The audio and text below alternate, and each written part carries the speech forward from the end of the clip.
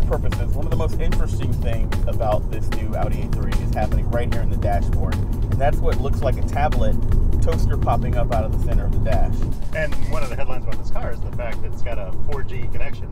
Audi's saying the first production vehicle to get a 4G connection that's coming out this year. And so it's using that 4G connection to get all this map data from Google and also these street view images and everything, and they load really fast. You can search Google online for your POIs just by hitting a button on the steering wheel and going online search and then saying a restaurant name, for example, and that'll actually send off that request to the internet so that you can search for a much more up-to-date list of destinations than what you'll actually have built into what I believe is 64 gigabytes of data.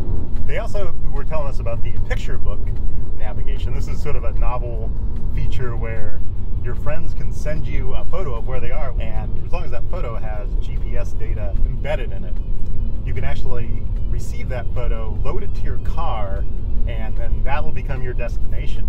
That Audi's made their system very modular. They're trying to get away from the 5 to 8 year product cycles. That Nvidia chip, it's the whole system on a chip, and it's on a board that just pops right out. The radio is on a board that just pops right out for the LTE connection. So in 2 years, if they decide they want to jump up to Tegra 3 or Tegra 8 or whatever that we're using at that point, it's very easy for them to upgrade the system in this vehicle without re-engineering the entire car. So we're going to be seeing Audi moving a lot faster than they've already been moving